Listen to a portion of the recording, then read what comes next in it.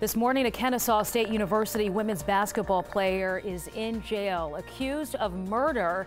Atlanta police arresting Kamaya Street in the death of a 21-year-old man. Now the search is on for another murder suspect. Naima Abdullahi following the story for us this morning. She's live at the Fulton County Jail with what we know.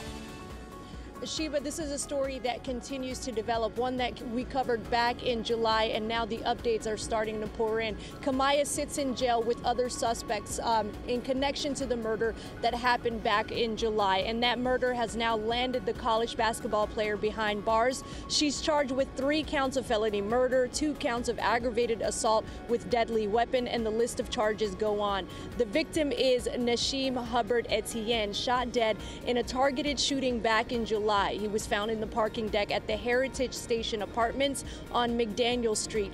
This is the suspect still wanted, Dontavius Bradley, still on the run.